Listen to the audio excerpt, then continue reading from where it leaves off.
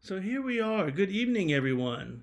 My name is the Reverend Dr. Derek Wayne McQueen, and I'm serving as pastor of St. James Presbyterian Church in Harlem at the corner of 141st Street and St. Nicholas Avenue in the village of Harlem in this crazy metropolis of New York City. But here tonight, we are intimate and together, and we are doing our Bible study, which we do every Monday evening at 6 p.m., and it's on our YouTube channel.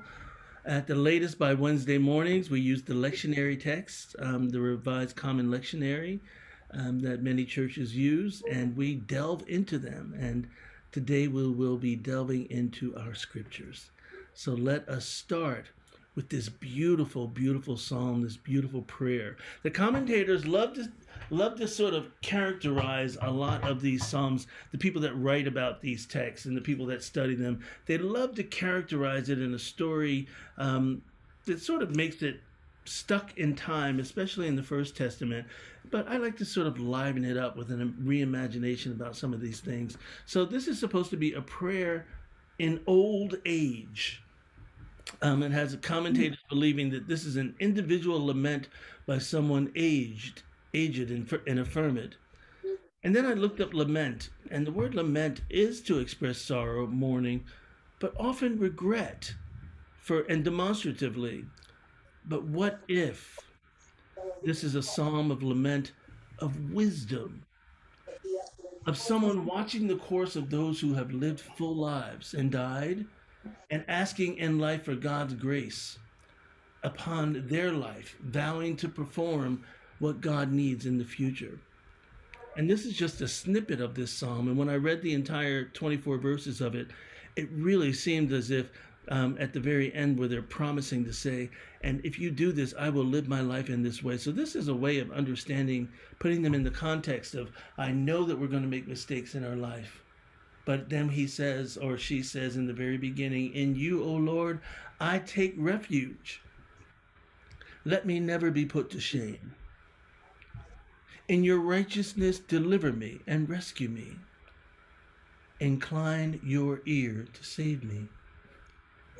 Be to me a rock of refuge, a strong fortress to save me. For you are my rock and my fortress.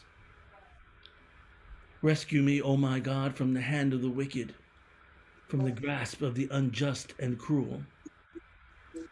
For you, O Lord, are my hope, my trust. O Lord, from my youth, upon you I have leaned from my birth. It was you who took me from my mother's womb, and my praise is continually for you. This is a beautiful psalm in its wholeness, but we really are focusing in what God's plans are for us from the very beginning, even before we knew who we were, with our text today. And so this one, in particularly, there's a petition in verses 1 through 3, asking for refuge, of course. And of course, sometimes when we hear rock and refuge from the psalmist, they're talking about the temple or perhaps Jerusalem's gates. Um, and then in verse 9, it's the place from which the psalmist is praying for healing, the healing that's in verse 9 as well. So those are verses 1 through 3. Verses 5 through 9, and they're always worried about the wicked and the grasp of the unjust and cruel, because they know the world is cruel. In verses 5 through 9, it shows divine care of the psalmist from birth to old age.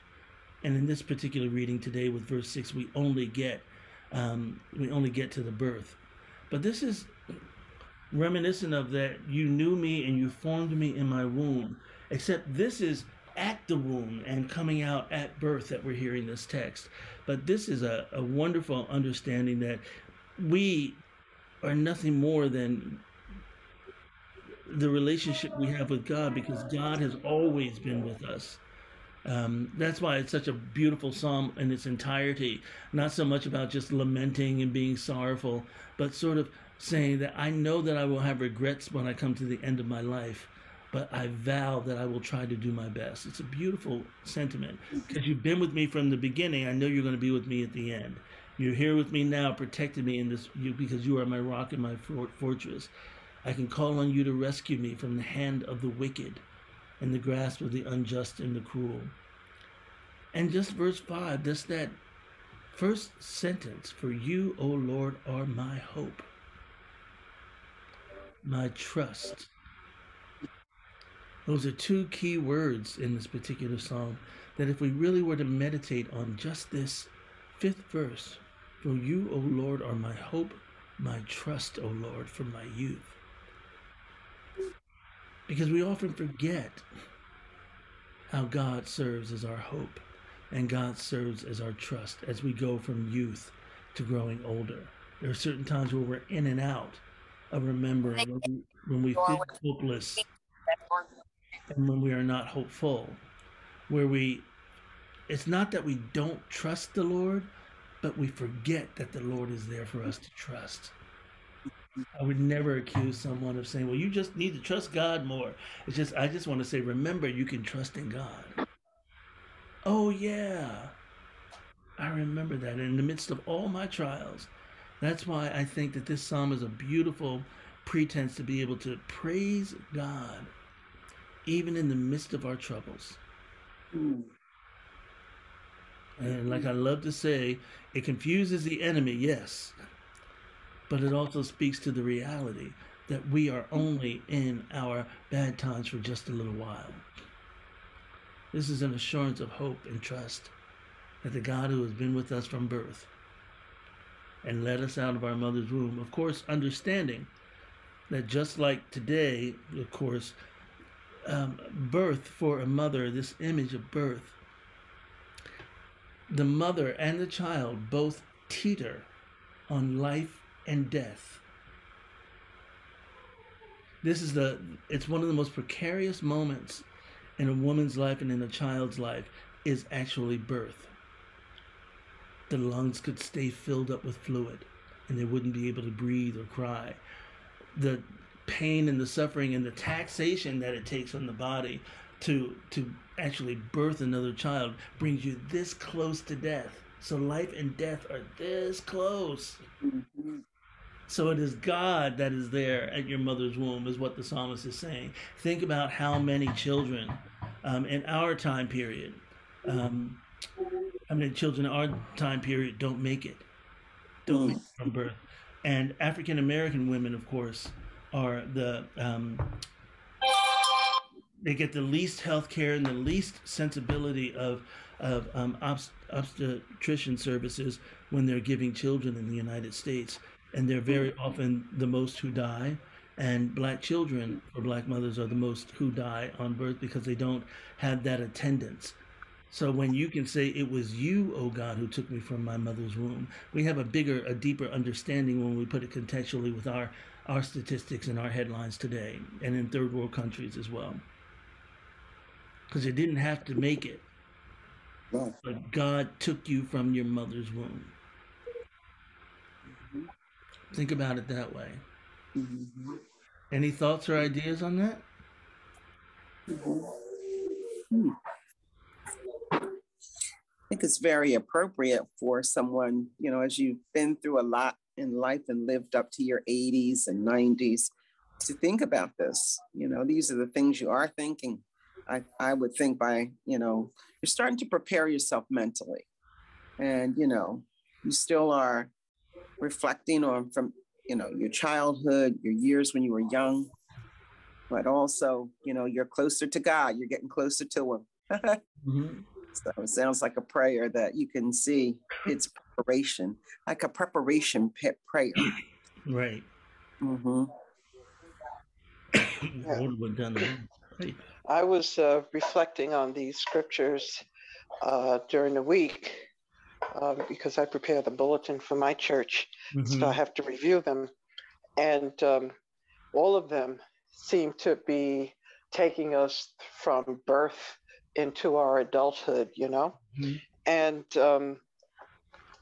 this particular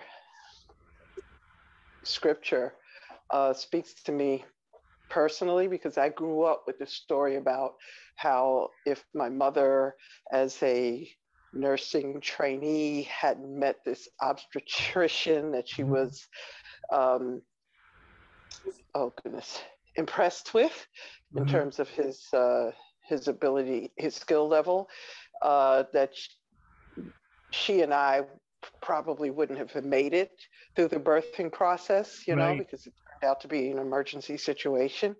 And when you think of it in terms of, my parents lived in Brooklyn at the time when she was pregnant, and the doctor practiced in the Bronx, and she was going back and forth. Yes, you know, those of us who live in New York City know that that's a ride, you know. And I was born in the middle of a snowstorm and all of that. That's nobody but God. You know? Yes. Yes, it's nobody but God, you know. And it turned, you know, like it turned out to be an emergency situation in the birthing process. She couldn't have it naturally, you know, and all of this stuff. And, you know, so these kind of things, you're like, you took me, you know, literally God took me from my mother's womb, you know, not the natural way, you know. So, you know, these kind of things speak to me. So for me, the psalm really is appealing to me in the sense that when I was little, I don't know really, but I really used to love the little psalm book. So I always have the psalm in my pocket. So I used to have the psalm. I used to always read the psalm, and it really used to help me. I remember during the war, these guys were some people from our tribes. They formed a rebel, you know, by themselves, and because the Chaucer rebel was killing our people because they said we were like we were people, we were crown. We were related to the former late president Doe. So Charles carried war to Liberia to fight these people because they said our tribe was enjoying the government at the time, which of course, and my tribe was not really part of the crown because we're called Sapo. And Sapo also, they're intertwined with crown, but we're not really crown. So crown was really a bigger part of the Liberian society, but we're Sapo, but still here they call crown because we speak the Kwa language. So when that happened, when Charles the rebel started killing us, so there was the vigilantes. So then the ECMO started supporting these guys so that we can fight the rebels, Charles the rebel, because the rebel were killing my tribal people. So for me, I was little, but my age group was fighting. So, but I was very scary. I was afraid. I was so afraid. So there was a time I was supposed to leave from the village to go to the city, and I was in the city called Greenville. So I was in the city in Greenville. My uncle and I came from the bush. At the time, the rebels started the ceasefire. So my uncle and I took rice from the I can still remember. We took rice. I followed my uncle. We carried rice. He said I should follow him. We carried rice to the city where the rebels are so that we can sell the rice. So when we were selling the rice, then an idea came to me. I said, I don't want to go back in the bush. I want to go in the city. So my uncle, because I used to live in the city before I was little, but I used to attend school in Greenville before the war came, before we left the city. So when my uncle was going back, I said, I'm not going. I hate for him. So you were looking for me, he couldn't find me. So one of my friends was in the rebel group because he was fighting. But me, I afraid. I would say, I'm not going to go do that. So my uncle ran up. My uncle went to the village, and I was with my friend. So my friend put me in the room. So he would go outside because I was so afraid, and because they have guns and all that, I said, I'm not part of that stuff. So he would go out and he will like say, go bring me some like a coconut, like fruits for me to eat, oranges for me to eat. And I used to go out there and I used to be reading the Bible. I used to read the Psalm. That was the only thing I used to do. I used to be fasting, praying. So when this guy came, he came to me one day, he said, my commander, there's a ship that is coming from Monrovia. That the commander said the ship is going to Monrovia. Do you want to go to Monrovia? I said, yeah, my uncle my uncle in Monrovia, my people are in Monrovia. I want to go there to go to school. And one of my uncle was in the States. So I told him, and then guess what? This guy who was a general for these crime guys who was fighting, he was once a captain in the Dole government. And my uncle that's in the States here, he knew the man very well. So I said, okay, I want to go to the general so that I can see him. So he said, okay, the day when the man is going to, when his wife is going to the city, when he's going to Monrovia, because there was a CRS, there's a ship that came from Monrovia that went to Greenville that carried food for these people. Yeah, so the ship was supposed to go back. So he said, when the ship is going back, then his wife will be going. Then you can go there and then talk to him. So I said, okay. So I started praying that how this psalm worked for me. I never used to eat something. I would fast and pray. If this guy does not bring food for me in the room, I will not eat because I cannot go outside. I'm afraid. So the only thing I used to do, I just used to pray until this day he came to me and said, oh, he's ready to go. His wife is about to leave. So let's go.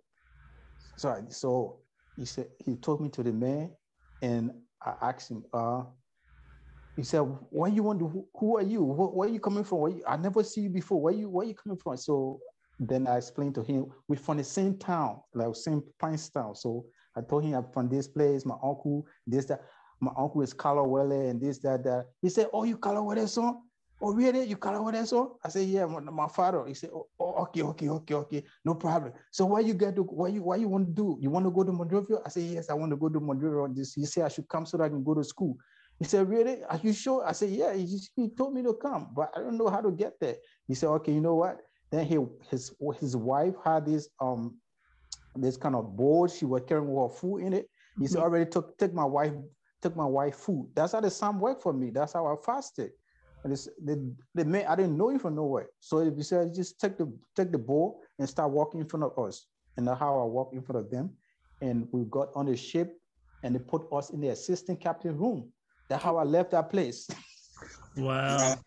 That is coming out of the movie.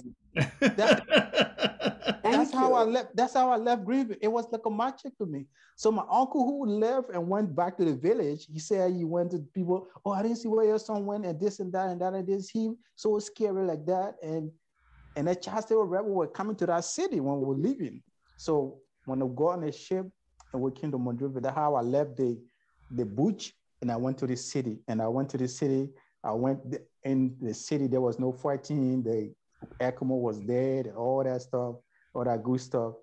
And then we were there for a little while. Then war started again. April 6th started again. Then we fled to the, how you call it? I went to my stepfather. We went to the Eskimo base. That's how we left and came to Ghana. Before that, it was so really something is really powerful. So very. Yes, my God. is very, very powerful. Yeah.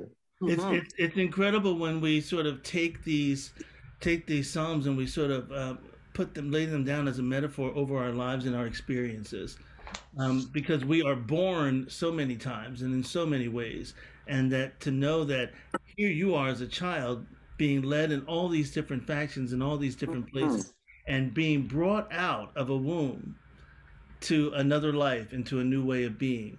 We just say Ashe and God bless you. And so thank you for telling us and sharing that with us. Yeah. Amen. Amen. Amen.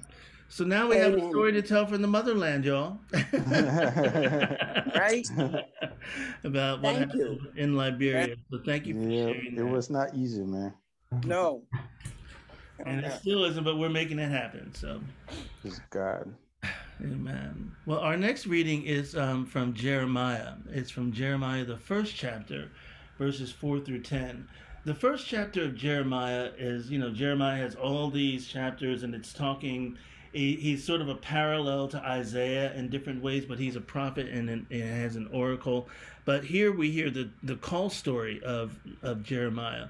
The call story of Jeremiah, the pattern of a call story is this. And you think about Moses and you think about anybody that has been called to serve God. Here's the pattern of the call. God's identification. First, God calls you. Then there's an identification with the task or the commission to be called to God's agent. So God sort of says, okay, well, now you're here. Moses goes to the burning bush. And by the way, this is parallel. This calling is very parallel to Moses as well. So you go to the burning bush. And then God says to you, okay, you're the one that I'm choosing. You're going to be commissioned. And you're the one that I'm going to be taking care of. And then God says, now I'm going to give you a sign that you can take with you to show that you're mine. So every time somebody says, well, I'm too young, I can't do this, I can't talk right, God has this pattern, or the texts have these patterns of these call stories about God says there's something that needs to be done, there's someone that I need to do it, you're the one that I'm calling to do it, to be my agent. I promise to be with you. Everything's going to be good, no matter, it may get bad, but I'm going to be with you, and let me show you the signs that'll help you know that I am with you. So here we are, and now we have this with Jeremiah. Jeremiah, this call pattern of Jeremiah now, it's just actually chapter 1, verses 4 through 19. It's the entire, it's a larger section than we think. But here we are, this whole section where he says, I should read this first before I start going into it. So let me get ready to read that in just a moment. But let me see. Let me just close this window. Now the word of the Lord came to me saying, and once again, before I formed you in the womb, I knew you. And before you were born, I consecrated you. I appointed you a prophet to the nations. Then I said, Lord God, truly I do not know how to speak, for I am only a boy. But the Lord said to me, do not say I am only a boy, for you shall go to all to whom I send you, and you shall speak whatever I command you. Do not be afraid of them, for I am with you to deliver you, says the Lord. And the Lord put out his hand and touched my mouth. And the Lord said to me, now I have put my words in your mouth. See, today I appoint you over nations and over kingdoms, to pluck up and pull down, to destroy and overthrow, to build and to plant. So let's get to this. Throughout all of Jeremiah, you'll hear that phrase. Now the word of the Lord came to me saying. The word of the Lord came to me saying. So it's a characteristic of Jeremiah. But here's the Hebrew root of this word also means thing or matter. Now the matter of the Lord came to me saying. The thing on the Lord's heart came to me to say to you. So it's not just saying that, oh, I heard a voice. It's saying, now I know God's plan for us. The phrase "knew" connotes a profound and intimate knowledge. Before I formed you in the womb, I knew you intimately. I had priority knowledge of who you are and what you were capable of. I designed you. The psalmist said, you pulled me from my mother's womb. Jeremiah is told, I formed you. Before I formed you in the womb, I knew you. And I consecrated you, which is really powerful. And this prophet to the nations. In this first chapter of Jeremiah, this phrase introduces and presumes that the entire book of Jeremiah, including the oracles against the nations, that the ministry of Jeremiah is critical in this moment in world history. Because remember, Jeremiah is also the one he tells the people that God is going to take us and we are going to be sent into exile. But it is Jeremiah who buys the property as pure proof. God tells, the word of the Lord came to him saying, buy this piece of property, get the deed, do it legally in front of everyone who needs to see it, put that deed in a jar, and when you come back from Babylon, your property will be yours. This field will still be here for you. So there is a promise through God that it is critical that this this exile happens for the history of Israel in order for people to be able to come back and understand and reconsecrate themselves to God, which happens in Jeremiah itself. And verses 6 through 8, this is the narrative that invites comparison between Jeremiah and Moses. The editors of this book understood as the prophet like Moses. So when he says, "For I am only a boy," don't say that. You shall speak whatever I go to. And the editors of this book are casting Jeremiah as the particular new prophet that Moses himself spoke of in Deuteronomy 15 to 18. So in Deuteronomy 15 to 18, it reads like this: "The Lord your God will raise up for you a prophet like me from among your own people. You shall heed such a prophet. This is what you requested of the Lord your God at Horeb on the day of the assembly, when you said, 'If I hear the voice of the Lord my God any more, or ever again see this great fire, I will die.' Then the Lord replied to me, 'They are right in what they have said. I will raise up for them a prophet like you from among their own people. I will put my words in the mouth of the prophet, who shall speak to them everything that I command. Anyone who does not heed the words that the prophet shall speak in my name, I myself will hold accountable.'" So God and the editor of this text of Jeremiah is casting him as this particular prophet that was mentioned in the Torah. So that's an important way to understand about how people are putting this history together. But this whole thing, he says, "But the Lord says, I am only a boy, and you shall speak whatever I command you." Let's go back to Exodus 4, 11 through 12. "Then the Lord said to him, 'Who gives speech to mortals? Who makes them mute or deaf, seeing or blind? Is it not I, the Lord? Now go, and I will be with your mouth and teach you what you are to speak.'" Do we know who those words were spoken to? Mm-hmm. Let me just make sure before I say it out loud.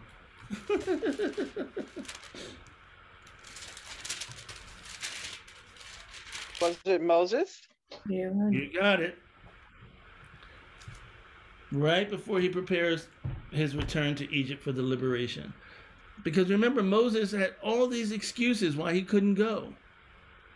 And when Jeremiah says, "I am only a boy," let's not confuse that to say, "Oh, he's like a little child." He's also saying that I have no reputation, I have no stature, I do not have a voice that people will listen to. I am immature to everyone that you're asking me to speak to. God's like, "You do not say I'm only a boy, because you're going to go wherever I send you."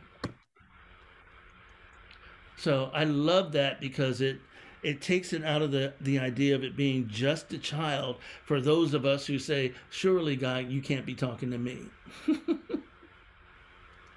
Nobody's going to hear me when I'm trying to speak the truth or speak your word. And God's like, "I'll put it in your mouth, and I'm the one sending you." And then when the Lord put out his hand and touched my mouth, and the Lord said to me, "Now I have put my words in your mouth." It's the exact same sort of thing in Exodus 4, 15 through 16 now. "You shall speak to him and put the words in his mouth, and I will be with your mouth and with his mouth, and he will teach you what you shall do," what he's saying to Aaron. "He indeed shall speak to the people. He shall serve as a mouth for you, and you shall serve as God for him. Take in your hand, you, Adley? Take in your hand this staff with which you shall perform the sign." No, I said, was that you sneezing? God bless you.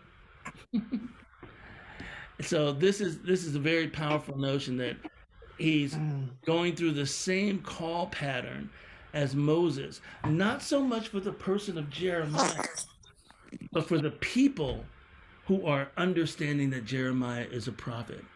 One of the best ways to listen to a prophet is to have them go through the same things that happened with one of the greatest prophets. It becomes sort of like this ritual of what happens in order to become a prophet. So here is this ritual, and what happens to most of the prophets who have a call story, and even the whole idea of Samuel. If you think about Samuel, God comes to Samuel. Samuel doesn't understand. He says, "This is what I'm calling you to do. This is what I'm asking you to do." Nobody's going to listen to me. I can't tell my boss that his kids are going to like be disgraced because they're mad at you, and that his family is like going to be disgraced and his name is going to be disgraced. God, I can't do that. God's like, "I'm going to put the words in your mouth and tell you, and you have to do it." So there's a lack of recognition that you're being called, that you can be the one, and God bestows it upon you and you go forth.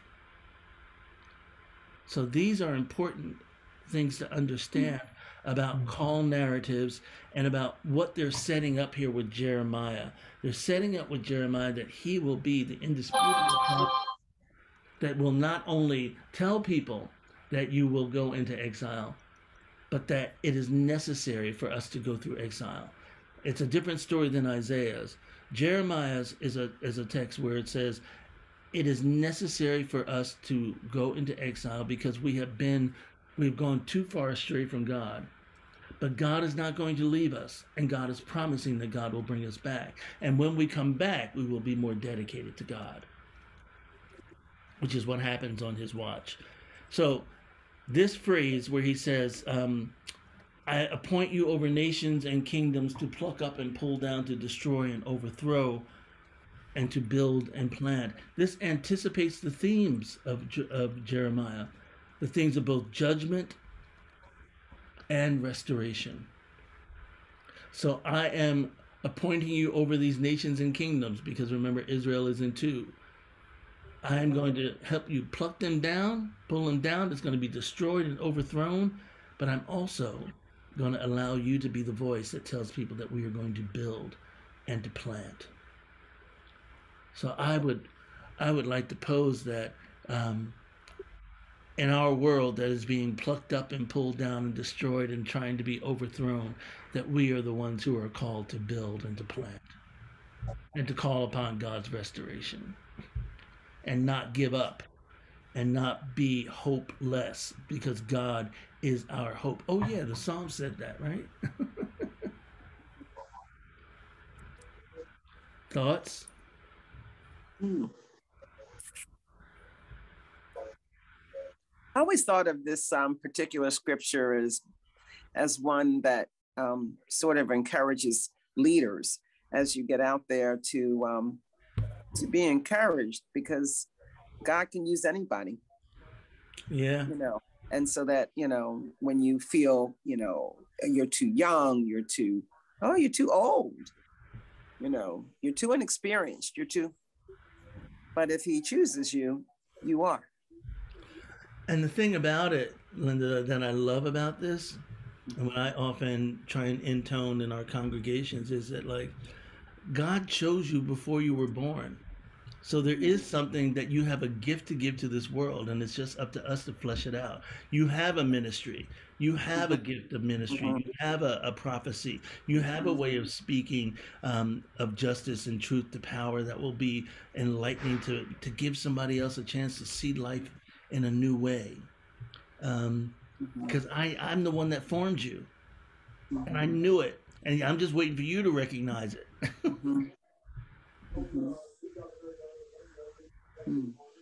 So it's a joy. It's a joyful thing. It's a joyful thing.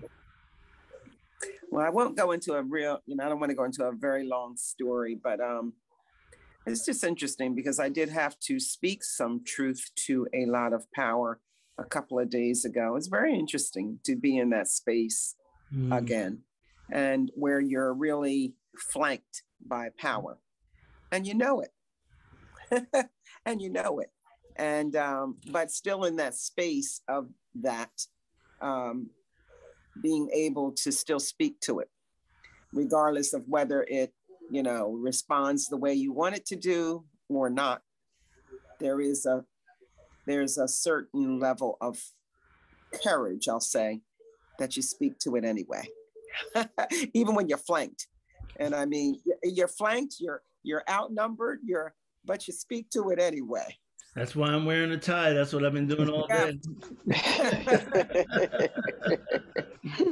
This is like a continuation of the epistle from last week, talking about the gifts.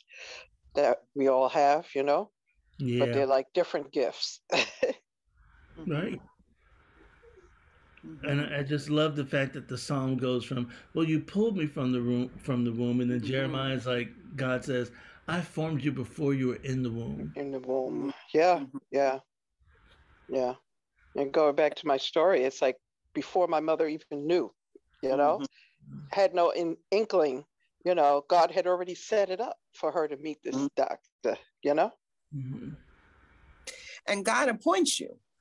You know, he appoints you to do what he needs you to do. And you know, when you walk in that space of, you know, so humans and what they do and say, it's irrelevant, because he appointed me to say and speak truth to this. Whether you do what you need to do, you stand, or, you know, make your presence so that it is set up to destroy or overthrow or intimidate. But, you know, suggest, recommend, be a support. Yeah, exactly. All those things. But my God said, I gave you the strength to speak to it. And you do. And you do. And no matter how much you try to resist that, you know, it's like you it's like being in the twilight zone. Yeah, you exactly. Keep coming back to that point where, you know, God is saying, I told you, go ahead, you know. What you need to say to this. It's like being in. The lions are around you. It's like our gentleman here that talked about all he went through to get where it was that he needed to get. And, you know, but God was guiding him. He's guiding his feet. He was opening the spaces. He said, because I appoint you to be where you are now. So, you know, it's amazing. And it pulls me back to that wonderful title that is out of print, but you can still find it somewhere. It's the Call Story of Black Preachers. It says, God's yes is louder than my no. You can't drown it out. You know, you can't drown it out. So right. That's right. Linda, I don't know if I don't think you know this actually, but I've said this before in some of my testimony. When I was a child, I did want to be a preacher, but there were certain times where I was singing and it was so emotional for me, and I felt so vulnerable and so raw that part of the reason why I didn't go into that thing when I was younger, like a teenager, was because I couldn't handle that. For example, singing There Is a Fountain Filled with Blood. I just remember breaking down crying and not being able to finish it because I didn't feel worthy to sing it, right? But that leaves you so vulnerable, right? So I said, well, maybe what I'll do is I'll take up acting where you can be vulnerable with someone else's words in someone else's life. So I switched. That's interesting. Yeah. But look at where I'm at. Because God appointed you. He appointed you. That's why. It was a long route. It was a very interesting journey to get there. Yeah. But he got you there. That's right. That's right. And everything that I've seen you do through, you know, the things I have seen you do in your life, I think are all steps. They were all stair steps to where you are now. Even when I listened to you, you know, a narrative you did on Owen Coachman. As soon as I heard it, I said, that's Derek. No, because they're playing it. And I said, I know that voice. And but when I listen to your voice now as you read scripture, it was a stair step. It was preparing. Everything was preparing you. I remember you as a teenager. Everything was preparing you, because even the teenager that you were, even in high school, still stood out as thoughtful, sensitive, deep, reflective. That just stood out always. So stair steps. He was prepared. I believe that Olita Adams was singing the words of God when she said, "I don't care how you get here, just get here when you get here when you get here." That's right, exactly. You know, that's interesting you say that, because the text also makes me tie it back to last week's lectionary. It's going to be interesting to see where they put us next week, because Nehemiah was called in his spirit, in the sense, after he asked the question, so how's everything in Jerusalem? And after he found out, he prayed and he mourned and he fasted, and he really took a chance with the king, because, you know, You're supposed to be happy. You're not supposed to have a sad face. That could get you killed.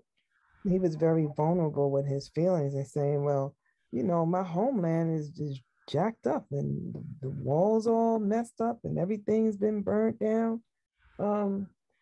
To go from the cupbearer to the governor, and to be a man of compassion and to feed folk and to not take food for himself or land for himself that he could have taken out of the taxes.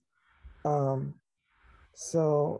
I was just thinking about Nehemiah as well in conjunction with Jeremiah, and it'd be interesting to see where we land up next week. And would that be a part of the call pattern? I believe so. Yeah. I think so. Yeah. Yeah. So keep an eye out for that call pattern. It's a very familiar motif in literature and even in television shows. Even comedies. You think about these things. Superman is a huge call story. The Matrix.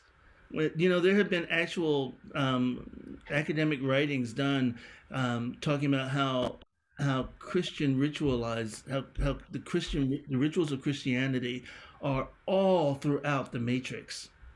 Think about Neo. He's in this world and he has to make a decision about where do you want to be. And if you decide to make that decision, then all of a sudden you become the one that is knowledgeable enough to make a difference and make a change. And he says, I don't know if I want to do this. I can't do this. It's all about that. So that motif is a very deep, dramatic motif that comes from our Bible.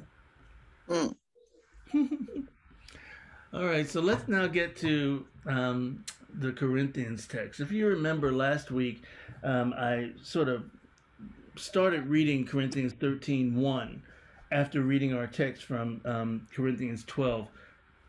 When we did 12. I just want to say I love the Corinthians. I love reading about the Corinthians. Because they're so today-ish. Aren't they though? Corinthians are so today-ish. They are just so today-ish. So I'm going to include 27 through 31, the end of last week's text, for continuity this Sunday.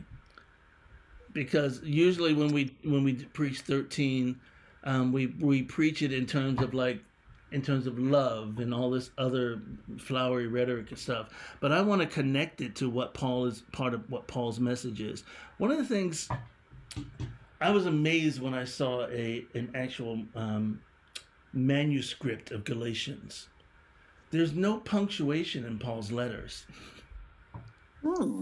It's just written like freehand, and the scribes write it down freehand. There's nothing. So you just have to. So the letters aren't broken up into chapters. I remember seeing that. Yeah, you remember seeing that, Althelia? I remember seeing that, and I remember going to the Library of Congress. Yeah. And they actually had a special exhibit on Bibles, and you saw it handwritten, beautiful. Yeah. The ornate first letter and the artistry sometimes in between, but there was no commas, no periods. and especially in the Greek, and you're like, oh my God, how do you read this? So I invite people, especially I do this in many New Testament classes that I teach. I invite people to read this text and these texts as if you are personally writing a letter. Let the ideas come to you as you think that they may have come to Paul. We read it as something that's already written out. But can you imagine him if you were like in a movie? If you were in a movie, you see somebody writing. I literally did this. I was writing the letter, and these thoughts came to me, and I thought, and you write them down. It's a very interesting process, and you start to understand Paul's letters a different way when you put it in your own physical body that way. And you think about how do you write letters? You don't write letters like now you are the body of Christ and individually. You're like now you are the body of Christ and individually members of it. You start to think about where the thought process is in that. So we're going to read this a little bit like that, and then I'll go into some of the commentary around it. So I'm connecting these two because remember, it's really, he's been talking about gifts. The people of Corinth love to talk about being able to talk in tongues. That's like their primary gift. And he's saying, I'm putting it down at the bottom of the totem pole at the end of this text, at the end of the 12th chapter. He's like, that's not what's important. There's still a more excellent way. So he's done all this Baptist. Yeah, I know, right? Right. Amen. Hey. Amen. And now I you don't are do it, but anyway, I'm just saying. Just I don't know. I mean, I don't practice it, but I don't know. Come on now. Come on now. I don't think I've gotten that far in it, but anyway. Well, he was talking before in chapter 12, you know, distinguishing the gifts and saying what the head can't say. The hand can't say, I'm a hand, I'm not a part of the body. And so then he ends up with this little wrap up. What did I do? He says, now you are the body of Christ and individually members of it. And God has appointed in the church first apostles, second prophets, third teachers, then deeds of power, then gifts of healing, forms of assistance, forms of leadership, various kinds of tongues. Now, are all apostles? Are all prophets? Are all teachers? Do all work miracles? Do all possess the gifts of healing? Do all speak in tongues? Do all interpret? But strive for the greater gifts, and I will show you a more excellent way. If I speak in the tongues of mortals and of angels, but do not have love, I am a noisy gong or a clanging cymbal. And if I have prophetic powers and understand all mysteries and all knowledge, and if I have all faith, so as to remove mountains, but do not have love, I am nothing.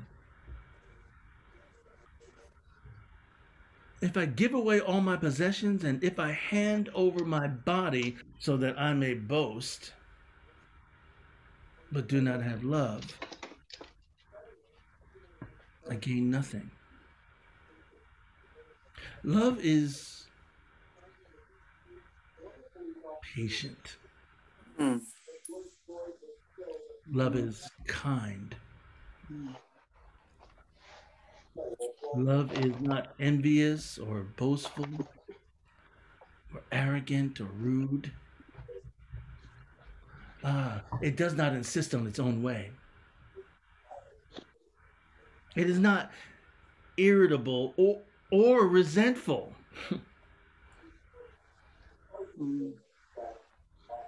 It does not rejoice in wrongdoing, but rejoices in the truth.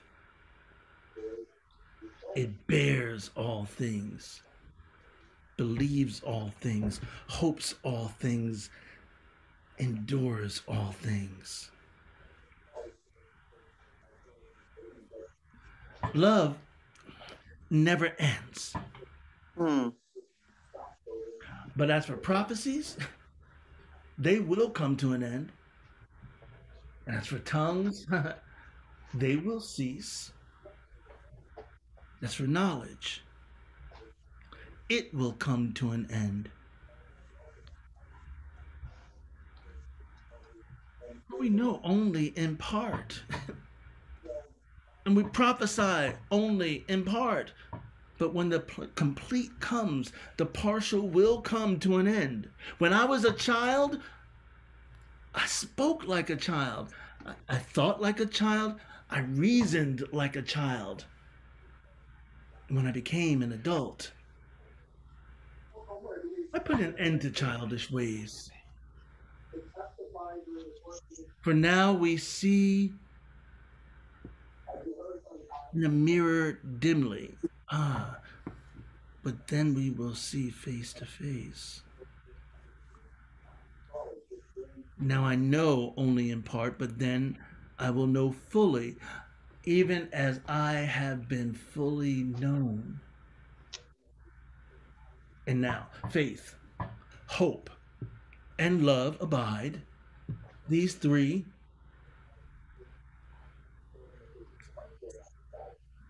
But the greatest of these is love. Mm. I love that scripture. Sorry if I got a little distracted from some of the sound in the background. But do you see how that shifts a little bit of the understanding of where Paul is in time trying to get these people to sort of straighten up? Mm. Some people think that his praising love is in contrast to the overvaluation of spiritual gifts, and this giving more value to the spiritual gifts in the Corinthian church is the cause of the divisiveness in Corinth. I'm going to say that again. The overvalue of people saying, I have this spiritual gift and I have that spiritual gift, is causing the divisiveness in Corinth. That's what Chloe wrote about. That's what all the people were complaining about. That's what Paul heard and said, I've got to get these people back in check. So some are saying that Paul's shift here in his language and the way that he speaks from now you are the body of Christ to if I speak in tongues of mortals and angels. We also have to remember that the Corinthians loved high blown formal artful praise and rhetoric. There are different strata of society, all within the Corinthian church, which is another reason why it's such an incredible. The beginning of the church is such an incredible feat, is because it took all the separations between classes and communities and it brought them together. But just because you bring people together doesn't mean that the prejudice goes away overnight. Don't we know that? Somebody say amen, amen. Yes. Amen. Amen. Amen. And that's the exact thing that he's talking about. There were noble people who were in the church of Corinthian. There were Roman artisans who were in the church of Corinth. There were slave artisans who were in the church of Corinth. There were women in the church of Corinth. There were aliens from other places in the church of Corinth. There were Jewish people in the church of Corinth. But whenever we bring ourselves together, and this is one of the things, the bane of our existence, that we have to find a way around with humanity and get out of inhumanity. Whenever we think that we are thrown into a situation where we are sort of trying to be in one big melting pot, it is our natural inclination to try and figure out who's better and who's of more valuable purpose. I'll never forget Jerry Stiller writing his autobiography, talking about growing up in the Lower East Side, the Boys Brotherhood Republic, settlement houses, and things like that. And he said, we were at the bottom of the totem pole because we were Polish Jews that came running from Germany. But before us were the Italians. Mm-hmm. And the Italians got out of the Lower East Side and they hated the Jewish Polish people. And then the next people that came in, we thought we were better than them. And now the Asians are down there, and Irish people, Italians, Jews, everybody thinks they're better than whoever comes out of the projects when they grew up in the projects. Right. So this is what Paul is saying, is that, so now we have all these gifts, and even though we've erased all strata of society and hierarchy, we've erased that philosophically and emotionally and politically because we're all here under Christ. You all are trying to set up a new structure based on these gifts. And you are tearing one another apart. One of the things that was going on is that the rich people who didn't have much to do during the day, they were getting all the good wine and coming and getting ready to meet for church and getting ready to meet to talk and read Paul's letters and other things like that and to sing hymns. But they were the ones drinking all the wine, so that when the poor people got there and got off, there was no communion wine. That became a problem. Not good. So if you imagine the Church of Corinth, it really is, like you said, Linda, it's like our own modern times, because we keep repeating history. Yes, we do. And even with titles, I think it's very fascinating how the scripture is set up to delineate the titles. And when we think about it, he says the apostles, and then the prophets, and then the teachers, and then all the other forms of healers. But he said, but everybody can't be an apostle. Everybody can't be a prophet. Everybody can't be a teacher. Everybody can't work miracles. Everybody can't do it. Everybody can't have, but, look for the bigger gift behind all those titles. That's, I see that so very much that, that too much is put into the actual title, as opposed to the work that God is asking us to do.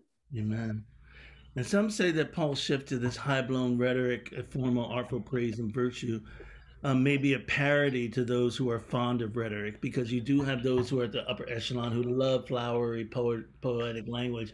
But I choose to think, in my own humble opinion, in my own way of just sort of understanding what it's like to sort of get the spirit when you're talking with people and when you're thinking about helping people out, I think really that this rhetoric comes from him being a little bit more in the spirit of it all. And so it says, hear what the commentators say. Verses 1-3, Paul mockingly exaggerates both the Corinthians' favorite gifts along with his key values, and then he deflates them. So he talks about, these speaking in tongues of mortals, but do not have love. His thing is love. You got prophetic powers.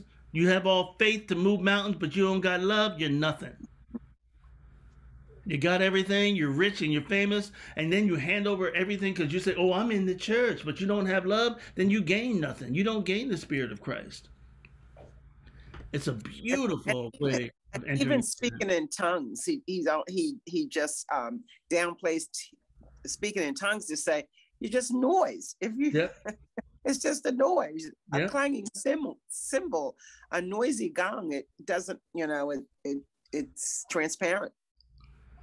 And this beautiful section of his writing in verses 4-7, when you read the entire book of 1 Corinthians, you know that in verses 4-7 that the positive qualities of love are the exact opposite of what the Corinthians are doing.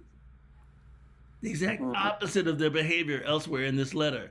They are not patient. They're not kind. They're envious and boastful. They're arrogant. They're rude. They insist on their own way. They're irritable. They're resentful. They rejoice in others' wrongdoing. And they hate it when somebody comes up to them with the truth. They can't bear anything. They don't want to believe nothing. They have no hope. And they can't endure if they keep doing this. But Paul says that the antidote to that is love. I love this chapter smack dab in the middle because he just... Let me synthesize this for you. And verses 8-13, in these passages, Paul is no longer waxing rhapsodic or trying to give a rhapsody here, and no longer ironic, but he's glorifying the qualities he most values while denigrating the Corinthians' most valued spiritual gifts. Against their present transcendence, their presence among them, Paul emphasizes the fulfillment of these gifts like we've been talking about. All this stuff comes to an end. But the greatest of these, of course, is love. This whole idea of, it reminds us in Jeremiah, when I was a child, I spoke like a child, and I thought like a child, and I reasoned like a child. But I'm an adult now. I have maturity, and I have God's words on my mouth. This phrase, we see in a mirror dimly. I was wondering about that, so I really looked this up. This phrase, we see in a mirror dimly, it actually compares to wisdom knowledge. And for us, sometimes there's a book called The Wisdom of Solomon, and it's the 7th chapter, verses 25 through 26. When it talks about wisdom, it says, "For she is a breath of the power of God, and a pure emanation of the glory of the Almighty. Therefore nothing defiled gains entrance into her. For she is a reflection of eternal light, a spotless mirror of the working of God, and the image of his goodness." So we're trying to clean up the mirror so that we can see face to face. And Paul is using the wisdom text to say that. And this inner knowledge, we will know fully. And then right back to this whole womb language, right? I will know fully, even as I have been fully known. Intimately. Remember, to know someone is intimate and to have intimate knowledge. I have been fully known intimately, and someone knows full knowledge of me. And I will know that relationship with God fully. So whatever else y'all want to talk about, after all this, just remember that the greatest of these is love.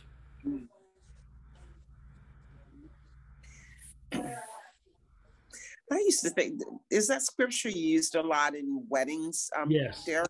Mm-hmm. Yeah, they are. Okay. A lot of times they're used now, because now you understand its context. And I always loved it before in a wedding, but now I know its context. I might be hesitant. Well, it still comes off as a way of unifying people. Yeah. Everybody thinks that they're giving advice to the couple. Love is patient. They do. Not really. That's not really what it's about. Yeah. But I'm like, if that's what you get from it, that's cool. Well, I want someone who has the context of it. If I were like a president of the United States or something like that, and at my funeral, I would want someone to read this text. And say, here's the text that Derek McQueen chose for the United States of America. If you speak in the tongues of mortals and angels, but do not have love. Right. Right. Exactly. Yeah. There are many ways to do this, especially when we put we value things higher than they need to be in terms of God's love, and trying to hold on to and be God's love. And you see scripture 13, verse 13 on a lot of plaques and yeah. Yep. So that's another reason, Linda, why tonight I made sure that we had verses 12 through 27 through chapter 12, 27 through 31, and go right into this. Yes. Because I wanted to keep it in that context. So. Very nice. And so now that we've spoken about love, we've spoken about being known in the womb, we've spoken about the fulfillment of this love, rather than just, having these gifts and you can't really fulfill the ministry and the gospel of Jesus Christ because you're ripping one another apart. Then we go to Luke, in a direct continuation of our scripture from last week. In fact, it continues with the very end of last week's reading with verse 21 in chapter 4. Jesus has read this passage from Isaiah. I am the fulfillment of these words. Then he began to say to them, today the scripture has been fulfilled in your hearing. All spoke well of him and were amazed at the gracious words that came from his mouth. They said, is not this Joseph's son? He said to them, doubtless you will quote to me this proverb, doctor, cure yourself. And you will say, do here also in your hometown the things that we have heard you did at Capernaum. And he said, truly I tell you, No prophet is accepted in the prophet's hometown. But the truth is, there were many widows in Israel in the time of Elijah, when the heaven was shut up for 3 years and 6 months, and there was a severe famine over the land. Yet Elijah was sent to none of them, except to a widow of Zarephath in Sidon. There were also many lepers in Israel in the time of the prophet Elisha.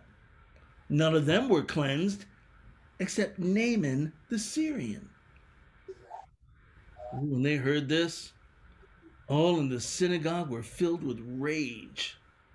They got up, drove him out of town, and led him to the brow of the hill on which their town was built, so that they might hurl him off the cliff. But he passed through the midst of them, and went on his way.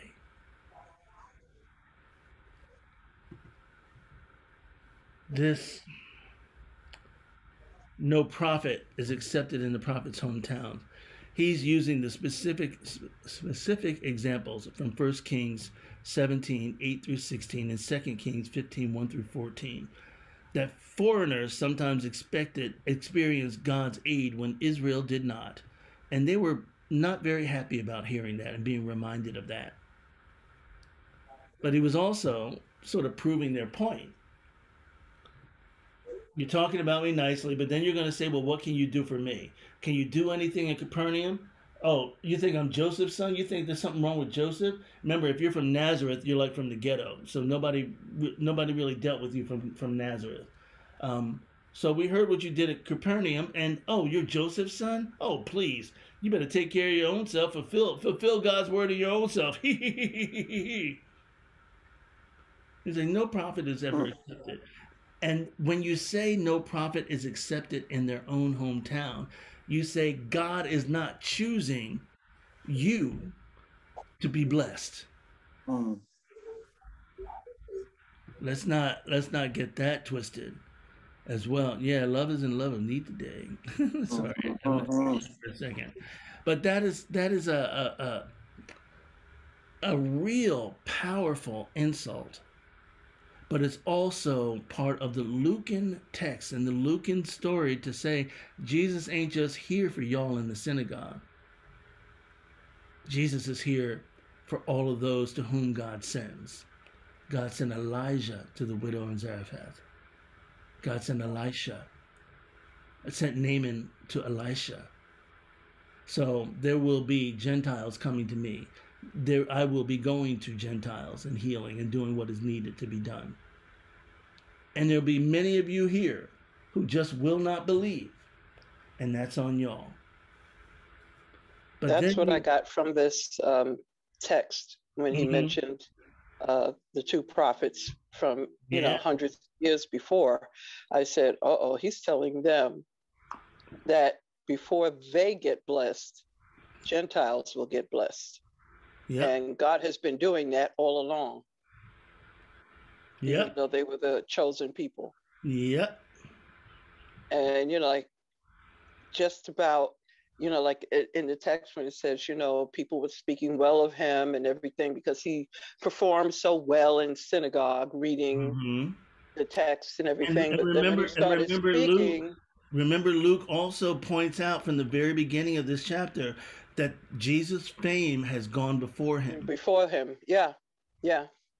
And, like when he starts expounding on the text, then it's all of a sudden, it's like, ain't this Joseph's boy? Who do you think he is? That's what I got from it. It's like, who does boy think he talking to? But it's gonna I can hear the old ladies. I remember him in diapers, It's gonna happen again, because if you remember, by the time we get down to, I think it's Luke 14, and Jesus is teaching the disciples, and he says, there was this banquet, and you tell people the people were supposed to come didn't come, and he said, go out into the hedges and byways, and there still wasn't enough people for all that was prepared. He said, go out again. Get everybody, get the homeless and bring all those. Now that we got enough people in, let's eat. That's Luke. So it'll come back around again when he's teaching his disciples later on. Thank Yeah, you this for is the this is further that's input. that. This is what separates Luke as a gospel from the other gospels. Is that Luke is very concerned about letting the people know that we may be the chosen people, but Christ is much larger than that. So it's a beautiful thing that he sort of slides in here and there, and sometimes Jesus is very powerful with it. Sometimes he does it in story form, like you just mentioned as well. But to say this and to do this in the synagogue doesn't Luke mean was if this was his trial sermon, he would not be hired. passed right Telling over you, by the right? PNC. Uh-huh. Mhm. Luke wasn't a Jew anyway, right? He was a Greek, wasn't he? No, no. No, he wasn't. Okay, that's the way they portray him. Yeah, there's a lot of there's conflation of the storytelling about some of the ways that Luke has written and what we assume Luke knows because of the way that he explains some of the miracles.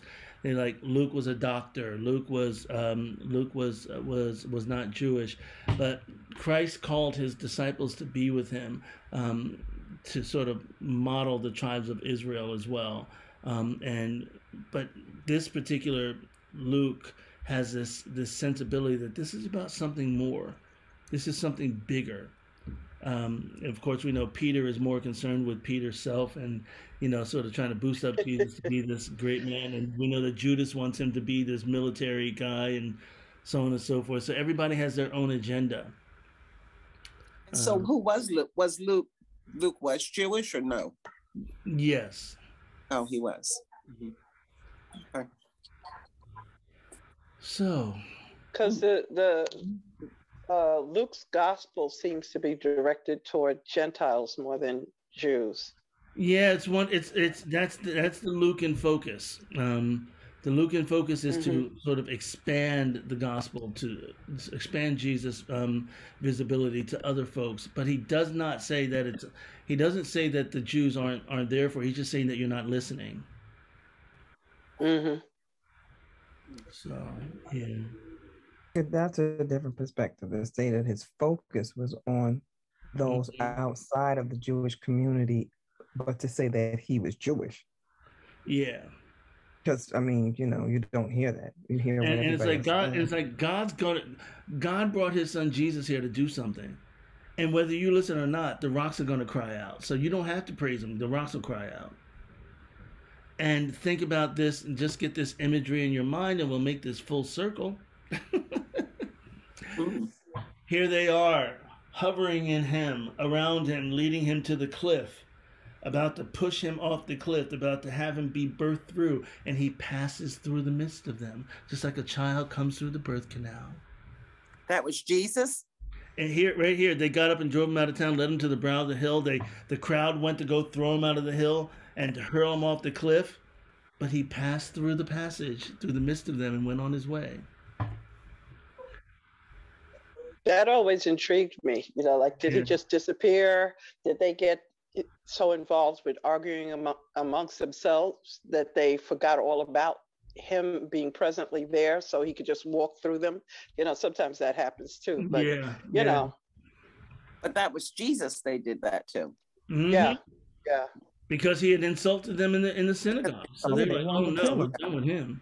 Yeah, we're going to kill. They want to stone him for blasphemy. Basically, that's what it was. Well, not even stone him; they're going to throw him off a cliff. Off the cliff. Yeah, excuse me. Hurl him off the cliff. And then throw some rocks. Right, but they were going to kill him. That's very early on in his ministry. But God knew him before he was even in the womb and what his purpose was. That's how it all ties together, right? A lot of the prophecies seem to be directed toward Jesus ultimately. They may have been directed toward, say, Elijah, Jeremiah, but if you read into them, you could see Jesus throughout all of them. He's going to provide somebody to speak for me. It's all about the coming Messiah, the one that's going to come and do God's work and bring God's people to where God wants them to be. And that standing tradition in Judaism is still there. that God provides messiahs and that God brings messiahs. The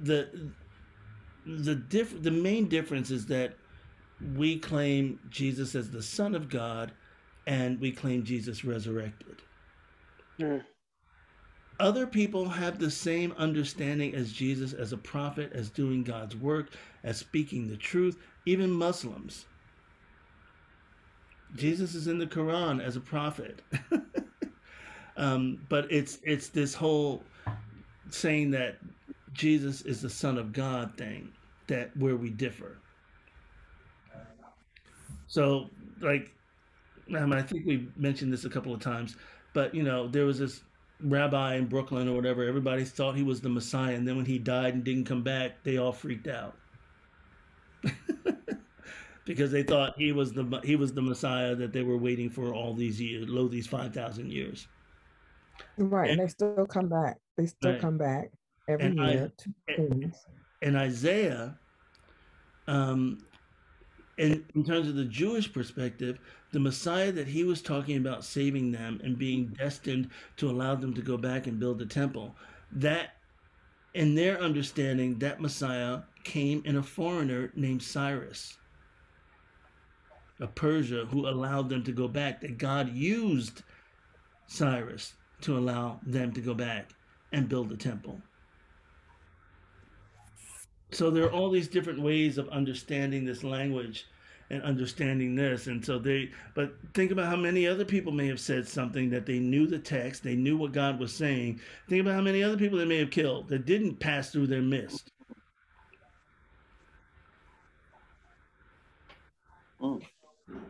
So the hostile reaction comes in response to Jesus' reference to Gentiles, not to his messianic claims in verse 21, where he says, "Oh, well, I'm fulfilled." Because in other gospels, we have the scribes and the Pharisees who are challenging Jesus' messianic claim, and that's sort of what ends up getting him in trouble. But here, in this particular instance, they want us to know that the hostile reaction is to the reference to the Gentiles, not about this. I am he who has come to fulfill this word.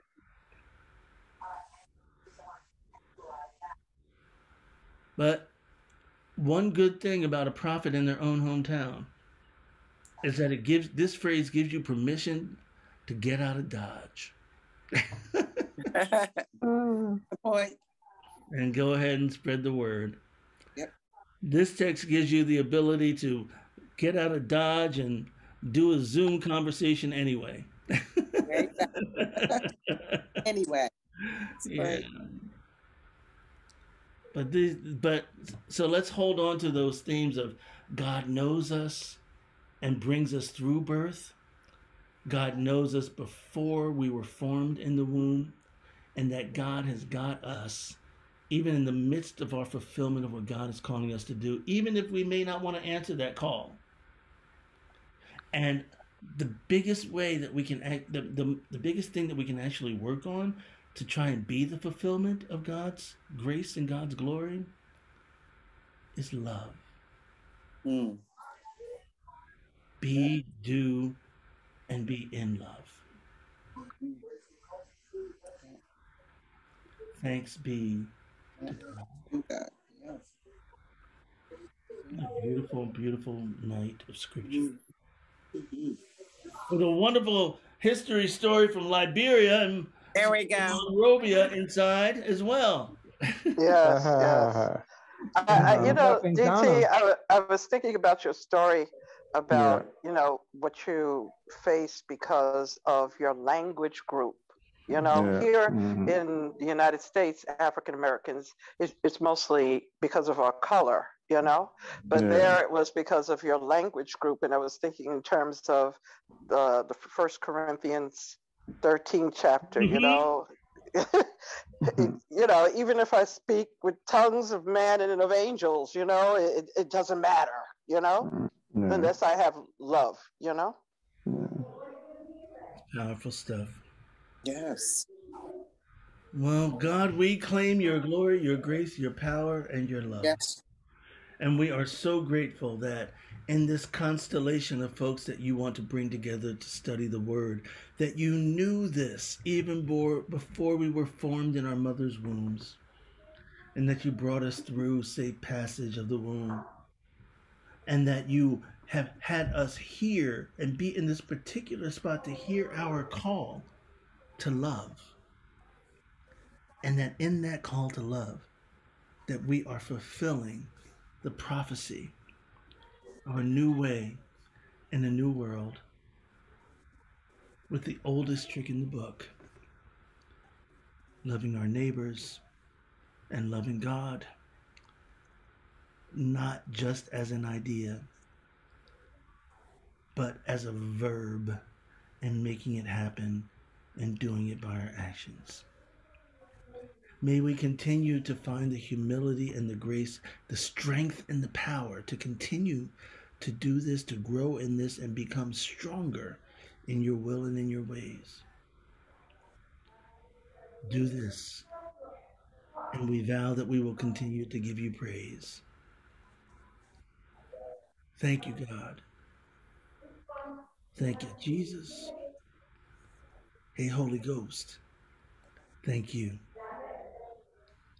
In Jesus' name we pray. Amen. Amen. Amen. Amen. Amen. Amen. Amen. Amen. That was great.